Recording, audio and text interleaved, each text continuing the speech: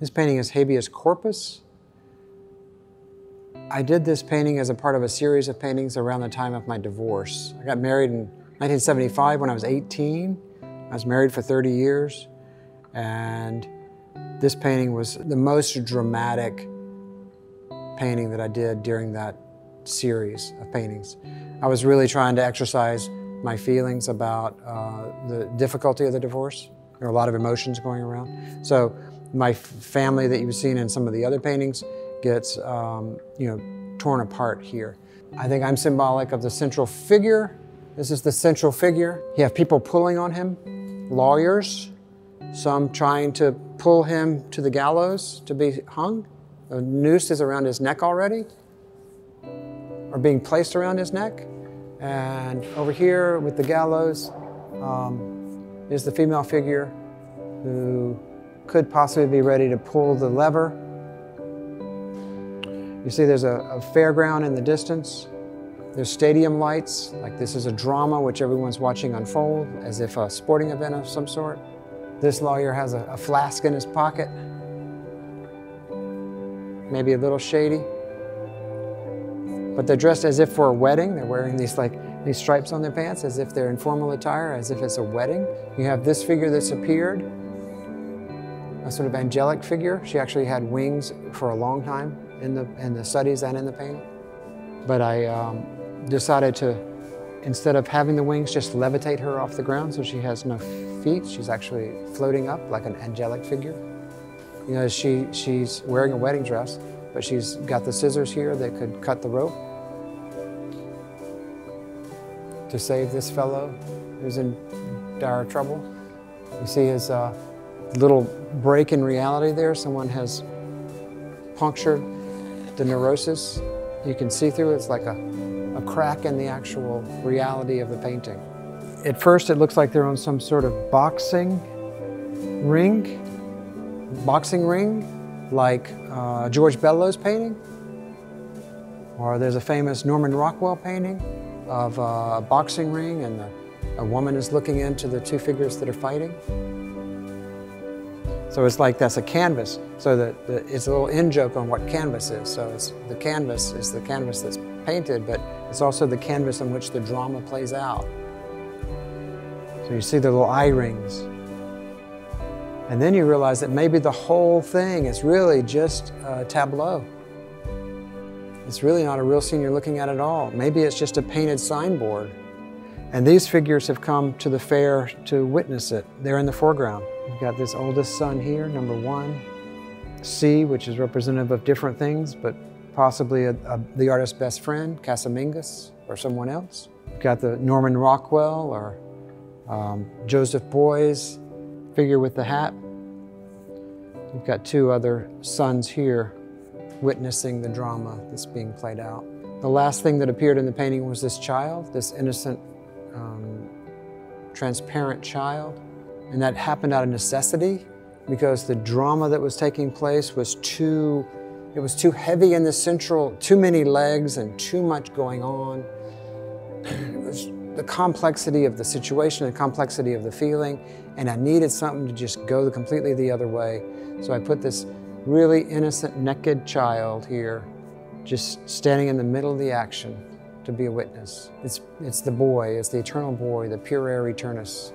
But all the numbers and letters represent things, just personal meanings of who everyone represents. Somewhere there's a little code and a drawing that tells what each one of those things represents.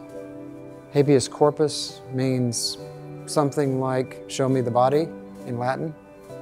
It has to do with, it's a writ, and when you're brought before the judges, you have to be accused of the offense. And it's about guilt and innocence. There's a fair going on back there. But this stage is like could be like, you know, the canvas that's wrapped around the edge of a boxing ring. No, it was really fun to paint. I painted it in Seattle. I painted it in my studio in Seattle after I had left Pennsylvania. I'd met Betsy. And I had a big, it was like an airport hangar down in South Seattle. And I was able to work in there and just work all this out. There are definitely elements of surrealism, for sure. I mean, I grew up, when you're young, everybody likes Salvador Dali, you know, I mean, that's who you like when you're young, you know, so I love that stuff, and Magritte. But, you know, you get older and your tastes change, but you still retain some of it if you ever responded to it. Magic realism, there was a time when magic realism was a real phase of art. It came out of the sort of rural realist. Andrew Wyeth was a big part of that initially. But I don't like necessarily any label or category for the work. I mean, I don't label it myself, but I do feel like that there's a kind of mystical tradition in a way that I feel like my work falls into, and it's not the great painters like Rubens or Rembrandt or something. It's more of the kind of painters like Watteau, you know, or Balthus or Wyeth, or even in some regards like Antonio Lopez Garcia and Hammershøi, Wilhelm Hammershøi. There's a kind of distillation of the space and distillation of time in the space, which isn't at all about realism. Realism is, you know, you see it in the moment and you try to paint it in the moment exactly the way it looks, you know, and that's like a capturing of an instant, like a snapshot. But mine is more about a whole life, so it's like, it's not just that moment, but it's like what happened before that moment, what happened after that moment. And so all of that has to be in there, you know, for it to capture the feeling that I'm trying to capture. So, you know, I think a lot of painters are still children, you know, the pure eternals. They hold on to, they retain their childhood. I mean, I know that Andrew Wyeth did a lot, and I learned a lot from Wyeth. And he's like an eternal boy. He definitely is like 12 years old when he was 90, you know, for better and for worse.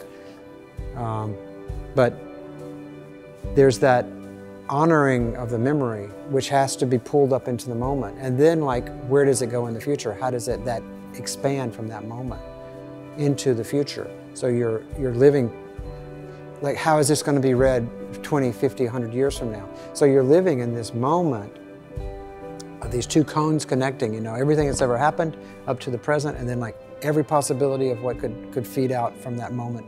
You're living in that eternal moment, that eternal now, as you paint, and you're aware of everything that's ever happened, and you feel in it. You don't just have memories of it. You got to own it and feel it, and it's got to get in the paint.